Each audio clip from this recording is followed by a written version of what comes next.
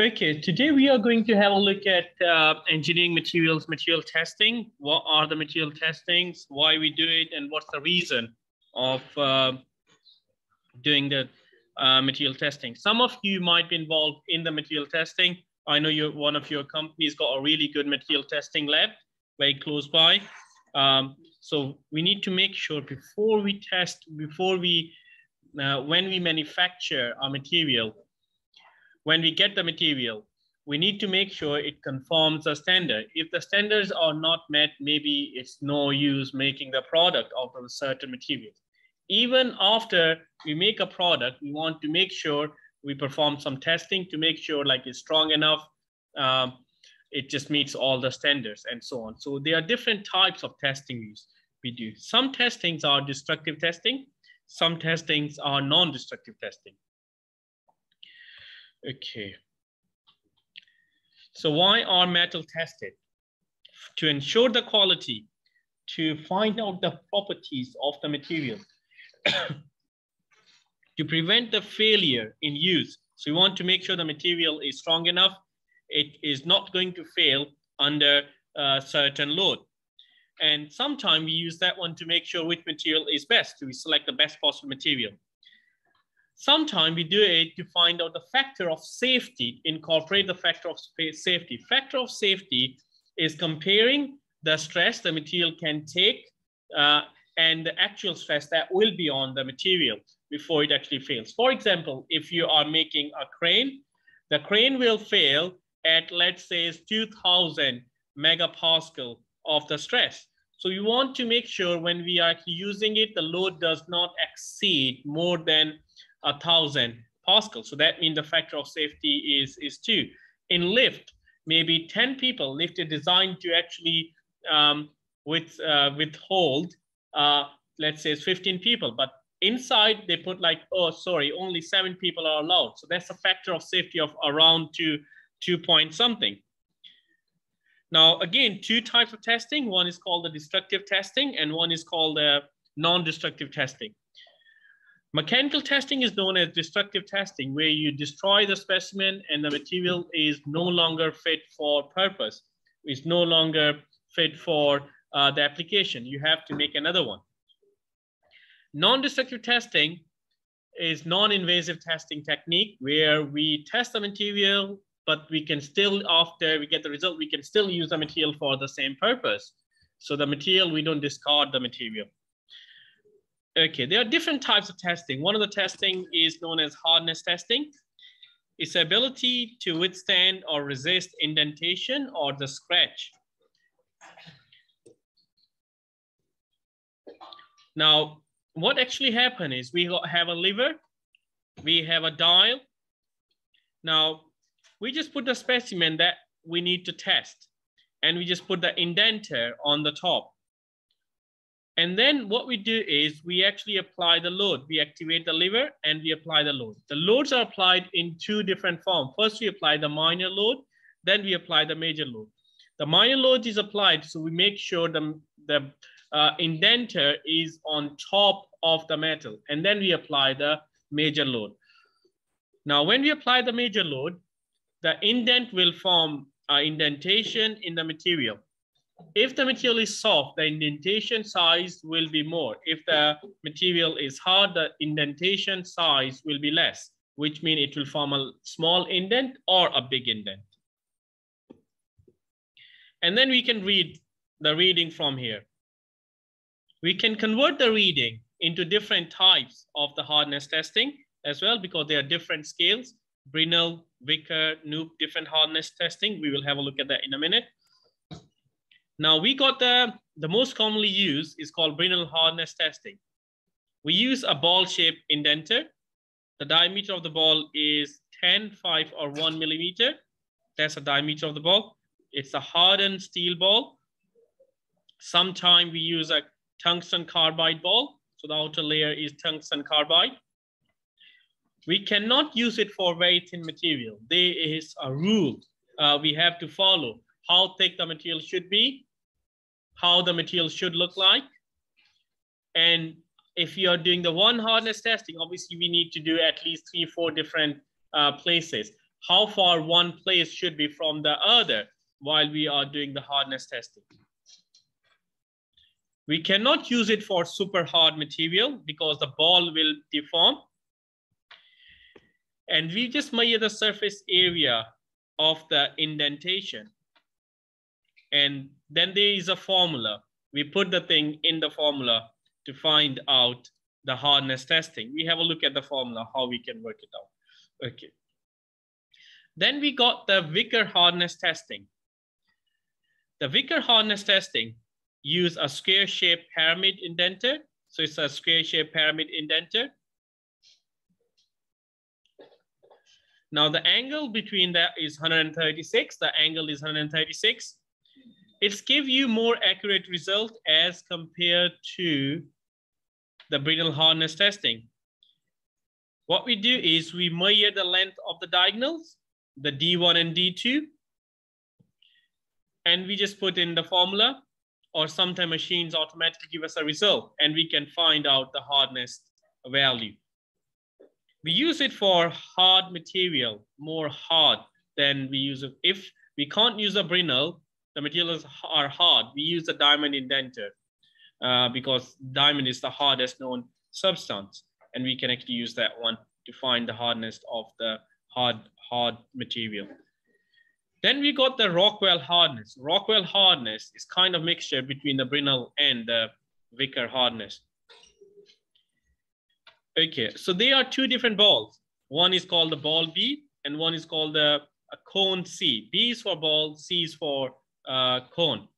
If we're using the ball, this is for the soft material. If we're using the cone, that's for the hard material, and this is diamond indented diamond cones. They're industrial diamonds, so not very expensive. They are quick, easy to use. It's a lot better than having two different systems, Brinell system and the Vickers system. So we have a Rockwell system, which can do the hard and the soft material together. And then it just gives you the hardness value straight on the scale, depending on like how much it has penetrated into the material. And we can find the hardness value. Now, the next bit is the impact testing. Impact is the ability to withstand, toughness is the ability to withstand the impact, or toughness is the ability to absorb the energy before the material fails, So to find out how much energy the material can absorb, how tough the material is, we do the impact testing. Now, there are two different types of impact testing. One is called the ISO test. One is called the Charpy impact test. They both give you the same kind of result, but the standards are different. They both follow the different standard in terms of how the specimen should be placed, vertically or horizontally, what is the knot size in the specimen, and where the hammer is going to hit the specimen. It's going to hit the specimen on the knot surface, or it will hit the specimen behind the knot surface. Okay, let's have a look at that one. Okay. Now, what we do in the Charpy impact testing, we just put the specimen here. Yeah. Oh no, sorry, this is not the Charpy. The vertical specimen, we put that one for ISO. So this is ISO impact testing. Okay, for ISO impact testing, we have a specimen. We create a notch in the specimen. Let me just show you quickly a notch in the specimen. So this is how we created a notch. The notch has specific dimension. Yeah, it should follow the specific dimension. If we are doing the ISO testing, we put the specimen notch facing towards where the hammer is going to hit. Yeah. The test specimen is held vertically in the ISO, and then we release the hammer. The hammer is, we set the needle, energy scale needle to 0. We raise the hammer. The hammer has some potential energy because this is quite a heavy hammer, cast iron kind of thing. We release it. It will actually go all the way, and some of the, when it hits that thing, some of the energy is used to break this specimen. And then it will bring the needle up. So just by looking at the needle, we can tell on the energy meter scale, we can tell how much energy has been absorbed. If we're doing ISO, the position is vertical and you hit on the face on where the notch is and the specimen is vertical. If we're doing the Charpy impact testing, it's different. In Charpy impact testing, it strikes from a high energy position with 300 joules of energy, and the hammer hits at the back of the notch. The specimen is not in vertical, but in horizontal position. And there are different dimensions for the notch as well. The notch should face away from the striker or the hammer. After that one, we use for the tensile testing or compression testing, we use tensile testing. Now, tensile testing is an ability to carry out, to find out the tensile stress of a material. We apply the tensile force. Tensile force is that way. Compressive force is inward. We can find out the stress, the strain, the elasticity, the ductility, the shear stress. We can get an idea about that material. The specimen can be round, flat, tubular, rectangular, any shape and size can work depending on what equipment we got. Okay, so this is what we do. We have the specimen, we fit the specimen here between the two, the top and the bottom, as you can see here. This is a different version of the same machine. And then we actually apply the load. The load, tensile load, it will stretch. And we just measure the start position. And then we measure the final position. We just measure how much strain has happened and what's the load. So we just take the readings. And then we can plot the graph. When we have a look at the specimen, there are different standards for the specimen. Okay, now for the flat specimen, we just measure the gauge length. For the cross-sectional specimen, we still have the gauge length. Okay, and we measure the cross-section area. So when we apply the stress to the material, force to the material is going to elongate. As it elongates, what will actually happen is it will reduce in the size in cross-sectional area. Cross-sectional area will reduce, but the material will extend. It will elongate. So length will increase, but the cross-sectional area will reduce. Based on that one, we can find out the ductility. If there is a massive reduction in cross-sectional area and massive increase in length, it means the material is ductile. If there is a very little reduction in cross-sectional area and very little increase in length when I elongate the specimen, it means the specimen is not as ductile. Copper, aluminum, they are ductile. Yeah, mild steel, high carbon steel, they are less ductile as compared to copper. Also, we can have a look at the failed specimen. So now you can actually have a look. The gauge length is here. We just measure the initial gauge length. The initial gauge length, either we use 50 millimeter initial gauge length or 100 millimeter initial gauge length. And we can, when we extend, we just find out the total elongation because we just put the specimen, broken specimen together, and we just measure from this dot to the other dot to find the gauge length.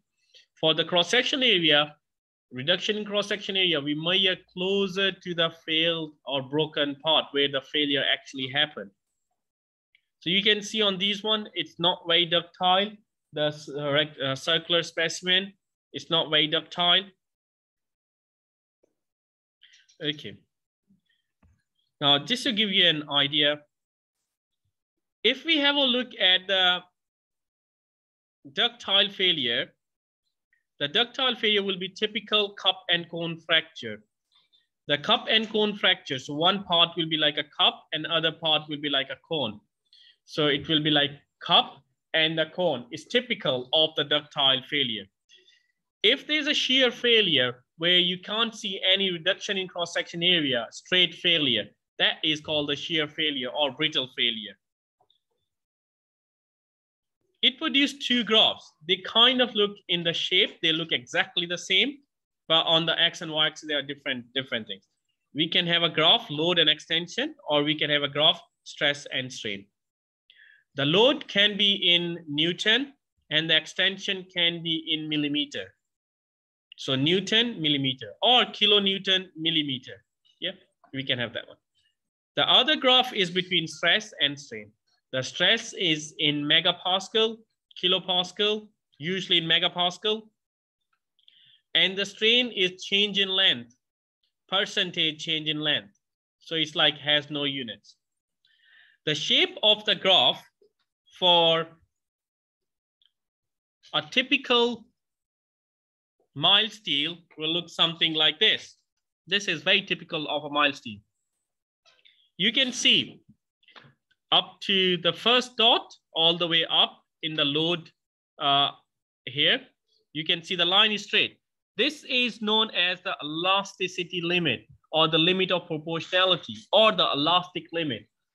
Elastic limit is when load is directly proportional to the strain, when the force is directly proportional to the strain, or when the stress is directly proportional to the strain. After that one, it starts to deviate, Now, for the elastic one, you can see there are 2 points. 1 point up here and the 1 point, so there's 2 points, one here and one there. This is typical, this is only in mild steel. That graph doesn't form in any other kind of material. So for the top one, if you have a look at here, this is called the upper yield point and the bottom one is called lower yield point.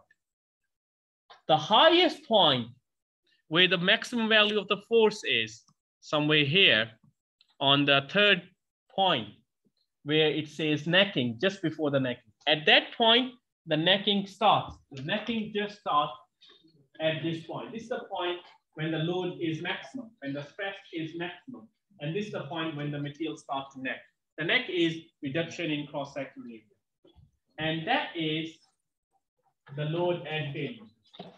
We break down the graph into two main parts. One is called the elastic region and other is called the plastic region. Elastic region is up to the limit of proportionality. Yep, up to the limit of proportionality. And after that one is the plastic region. Plastic region is also known as a permanent deformation. Elastic region is non-permanent deformation. If you remove the force, the material will come back to its original shape. So if I apply a force, yeah, I remove the force, it comes back. But permanent deformation, you need a lot of force. And even if you remove the force, the material will remain deformed. Okay. Now, if I show you a data from one of the tensile testing. Okay. Now, this is the data. It's the load and the extension. The load is 16, extension is that one. So you can actually see, I double the load, I kind of double the extension initially. So we can actually plot that one, and diameter is given as well. Yeah, gauge length is given as well. Gauge length is 60 millimeter, and the specimen diameter is 10 millimeter. And I'm applying the load in kilonewtons. The more load I apply, the extension, yeah, initially it's linear, but then it doesn't become linear. If we plot a graph, we will get a graph like that. This graph we got. Yeah. So if you want to identify the straight elastic region and plastic region, the elastic region will be where the line is straight line at the end, limit of proportionality. So I will say up till somewhere here, that's the line straight. And after that one, it starts to deviate. If I want to find out the maximum load, where the necking occurs, it's going to be somewhere here. I can actually find the modulus of elasticity if I can convert that load into stress and extension into strain.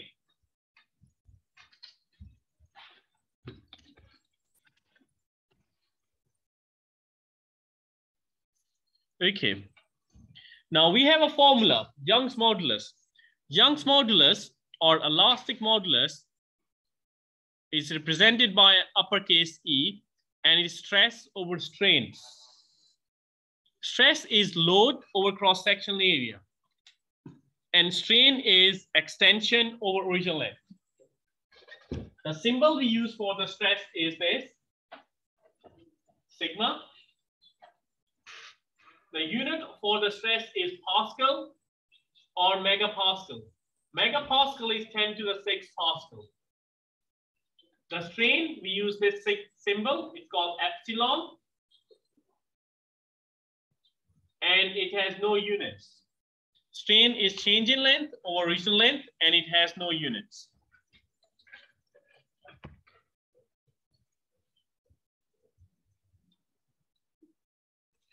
So stress is sigma, we use megapascal, and strain is epsilon.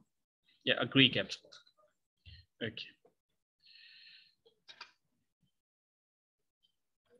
So if we have a look at the elastic modulus, the elastic modulus has a formula. It's stress over strain. So I can write this thing down. Elastic modulus is stress over strain. Now, or actually, let's do the other way around. Stress divided by strain. Now, stress is force over area divided by strain, which is change in length over original length, L naught. So if I simplify that one, that becomes the F L naught A delta L, change in length. So this is how we can actually find the modulus of elasticity if we haven't got the strain, or if we haven't got the stress, we can just use that formula. So this is one other way of calculating the elastic modulus. Let me write down the formula here as well. You won't be able to see on the screen, but the one I'm recording. Okay, so stress is force over area. So force over area and it's divided by the strain, change in length over original length. So L naught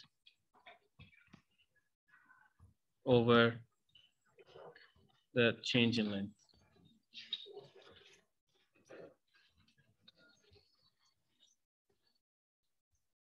So this is the formula for the Young's modulus or elastic modulus. Okay, next bit.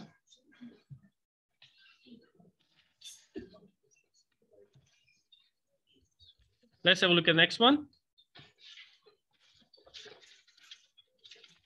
Okay. Now,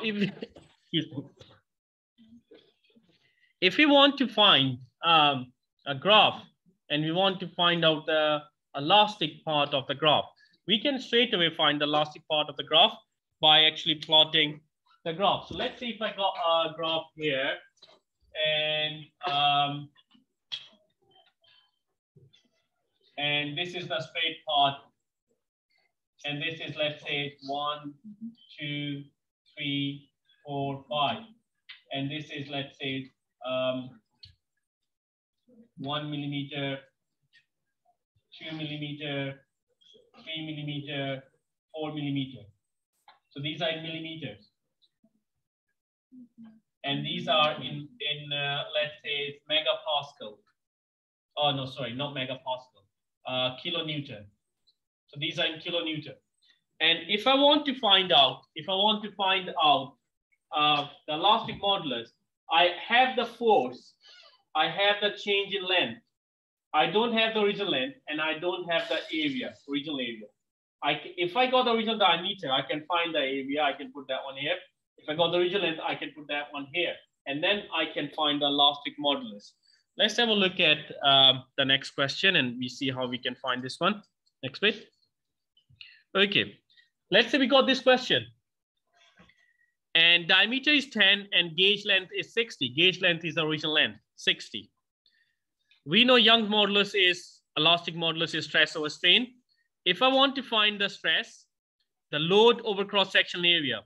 So load, the point I've chosen is this, 32, 0.4. That's the point on the graph I've chosen.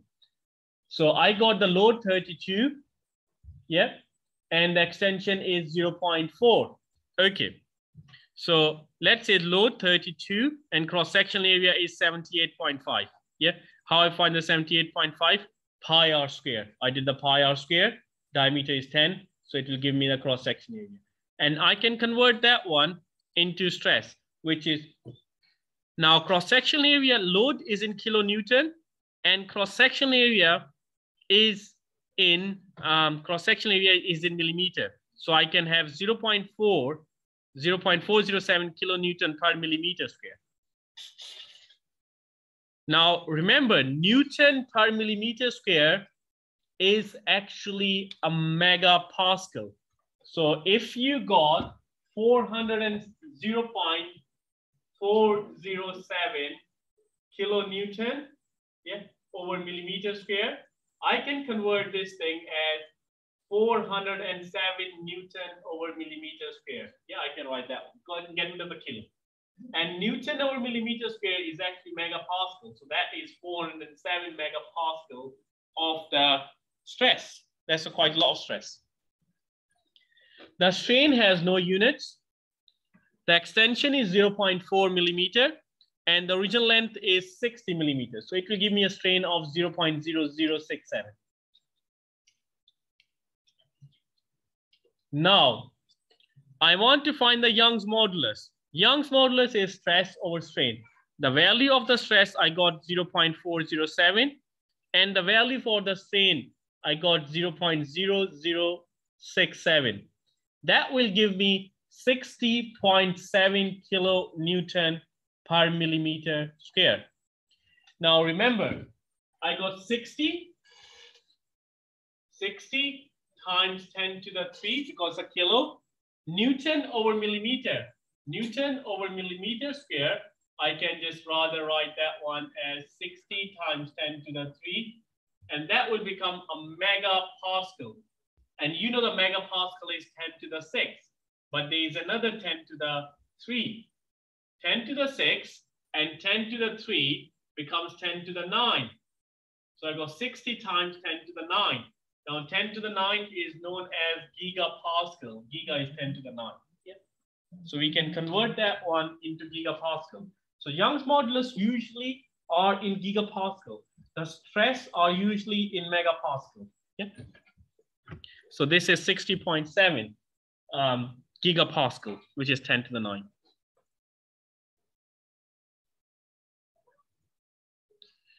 Okay. Now, then there is a thing called proof stress. Proof stress is quite a strange concept to grasp, but it's a stress that causes a certain percentage increase in a gauge length. So usually we take 2% increase in the gauge length, and that's how we find that stress. Okay. Now, how we find the stress? We draw a parallel line to a straight part of the graph. And then we can take that one, the value from the vertical axis. If I show you how. Let's say I want to find out the proof stress of load. Okay. So what I do is, I want to find out the proof stress at 0.056. Okay. So this is 1 millimeter, 1% of the gauge length. So I'm finding at 1% of the gauge length. Now the gauge length is 56 millimeter gauge length was there. So 1% is how much? It's going to be 0.056. So I just plot a line. Now I need to make sure I plot a parallel line. So line has to be parallel to that one. This dotted line, parallel to the solid line initially. After that one, obviously, is not going to pellet. And it will cross the solid line, the solid stress strain curve at a certain point. After I got this bit, what can I do? I go to the y-axis and I read the value from there. And that will give me, like, let's say 260 from here, 260 Newton per millimeter square, which is 260 megapascal. So the proof stress at 0.1% is given as 260 megapascal. Why it is important? Sometimes we want material, it's safe for the material to elongate like 1% or 0.1%. Yeah, that's a tolerant. So we said, okay, if the material elongate 1%, at which stress is going to elongate? And let's say the equipment machinery can go at that much stress. So if it goes at that much stress, it elongate 1%, the machine is still going to work fine. Okay. For example, pistons in the car, when they are heated up, they are under stress and they do expand. They do expand at certain stress, but that stress doesn't make it to stop functioning properly. So we can still use the component. But if it's more than that, we know the material will jam, the material will not work, the system will break.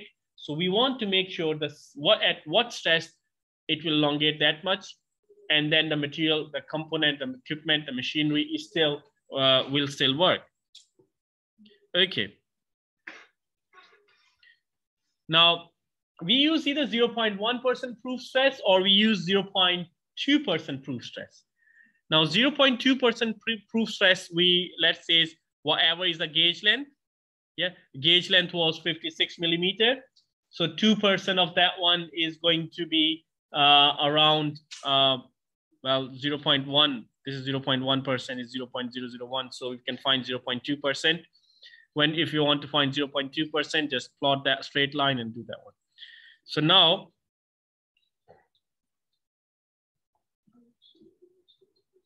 okay, this is just showing you how we can get it straight from the graph. Okay, next one. Next one.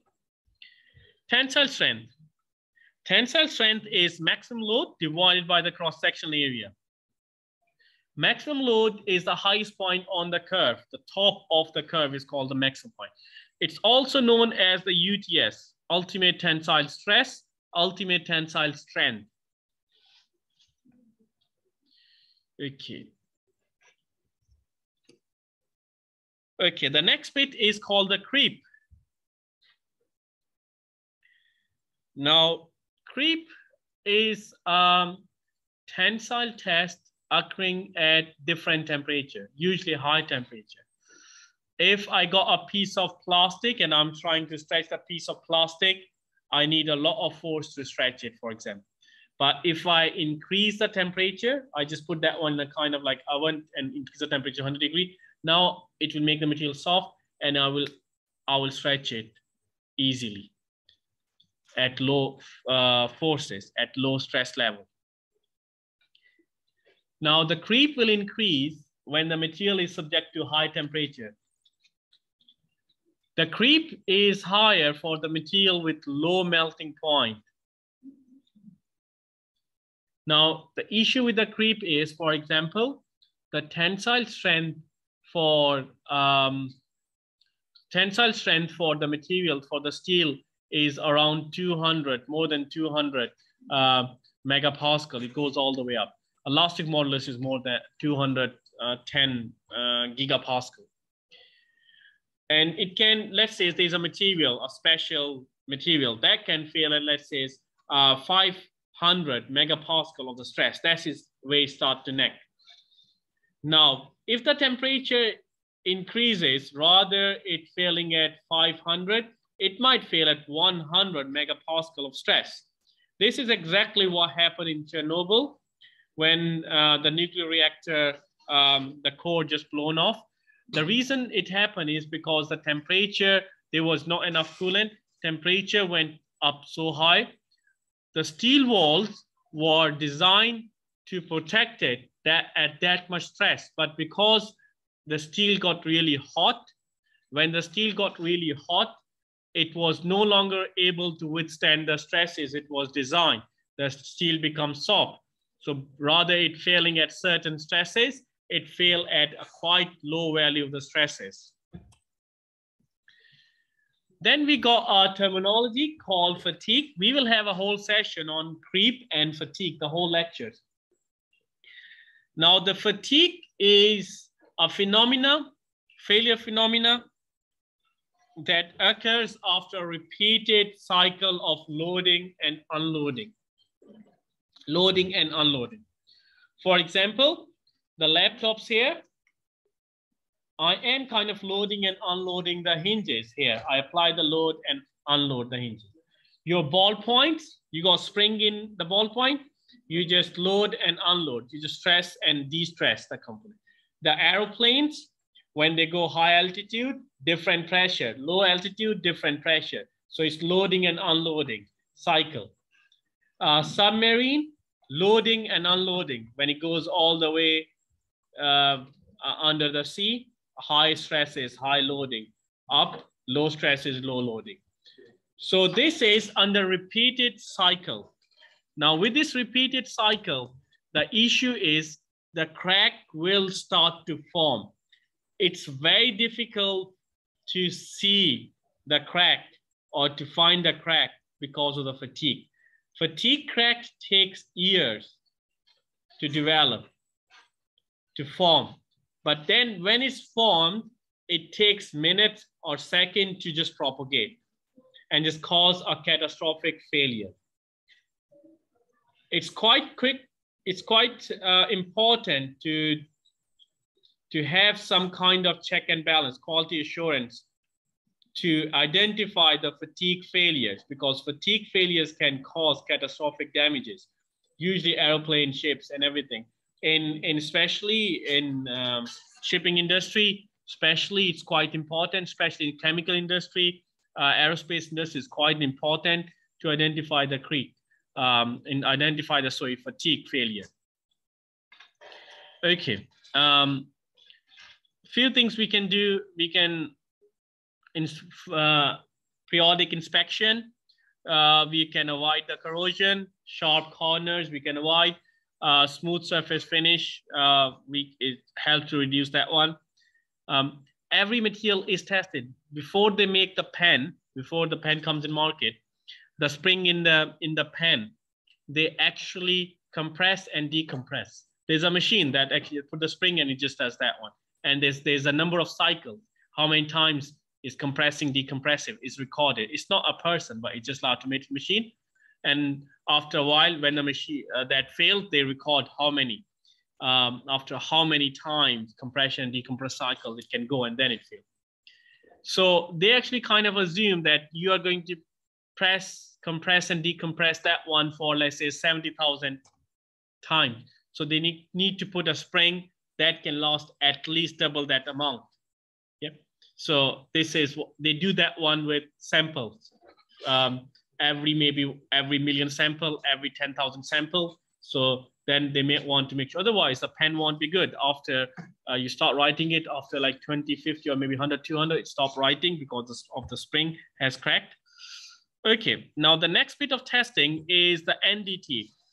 Sometimes it's called NDT, sometimes it's called NDE, non-destructive testing, non-destructive evaluation. Okay, why we use that one? We want to make sure, we want to find the properties if that thing is good. For example, in welding, you want to find out if the weld is perfect. You do non-destructive testing.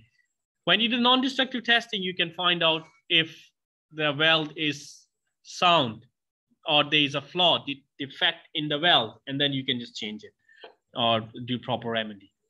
Okay, plus the component is still good for purpose. We can also test the components that are in use. For example, there is a chemical plant and that's been in use. So we don't have to, we can find out, are there any cracks in the chemical plant, in the chemical tanker or something like that. We can do that one, but it's still going to be used. Different types of the testing we actually use. One is called the patented testing, is used to find the surface cracks. It's quite simple. We use either the oil and chalk test, which is a traditional version of that one, or now we use like color dye test. So there are multiple steps involved. We got the crack. We just clean the surface. We spray it with the fluorescent spray. Yeah. And then we let it seep into the crack. Then we just wipe it clean. And then we look under the UV light to find out where the crack is. Then we got the magnetic particle testing, MPT or MPI. It detects the flaws closer to the surface, but under the surface. It can detect under the surface or closer to the surface. The material to be tested need to magnetize, and obviously after demagnetize as well. So we can only use that one on magnetic material or the ferrous material. So we sprinkle the magnetic material and we can actually find the magnetic, then we apply a magnetic field. We sprinkle the magnetic powder. And if there is a defect, the magnetic particle will stick to that bit. And then we can say, oh, here you go, that's the problem. That's the problem area. Then we got eddy current testing. Okay. Eddy current testing we use for non-ferrous metals, electric conductive metals. Eddy current is a phenomena. We will have a whole session on these one in detail, but just to give you an idea. Eddy current is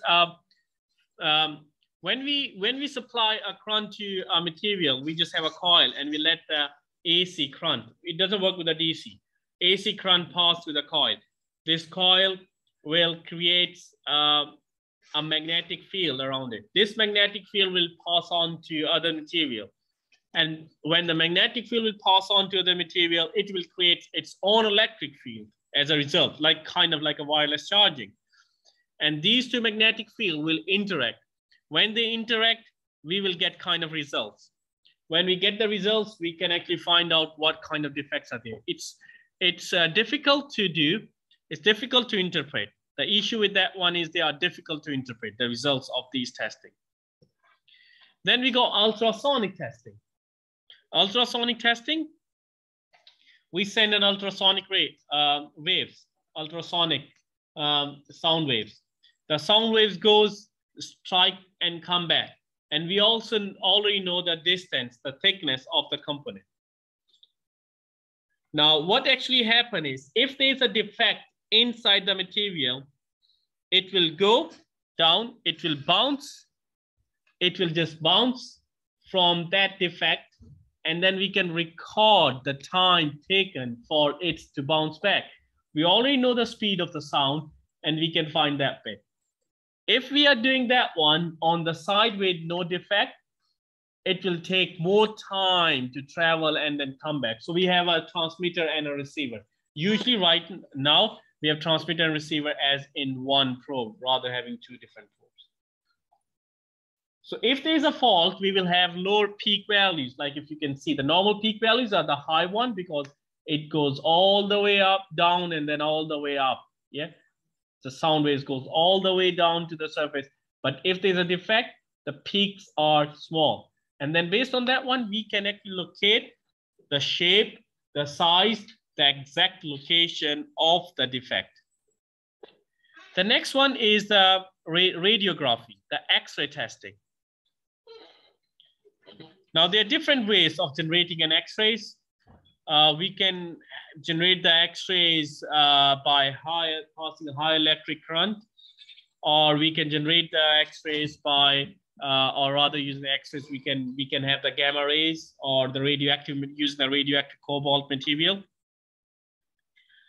Okay, so we actually kind of, the old TVs, the cathode ray tubes, the big fat TVs, they have this CRT, cathode ray tube, which is, we pass the current, and the current actually generates very high energy electrons, which pass from one point to another point. So it's kind of like a similar process.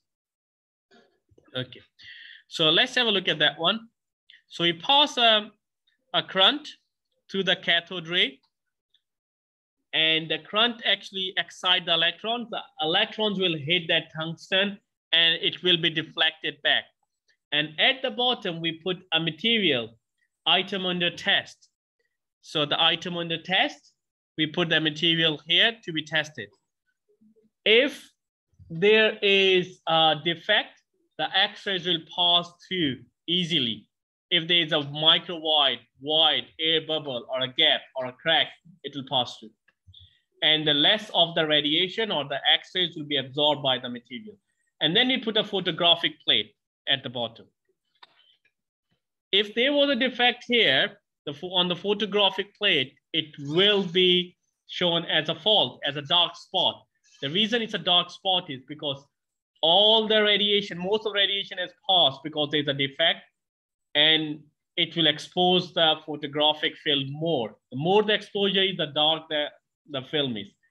With the light, it means that it's not been exposed. You can see on the side, it's a dark black rectangle, which means, yeah, that's what it is. And there are two holes. You can see where the holes, it actually straight away went through. No absorption by the material. So photographic plates are fully developed and hence black.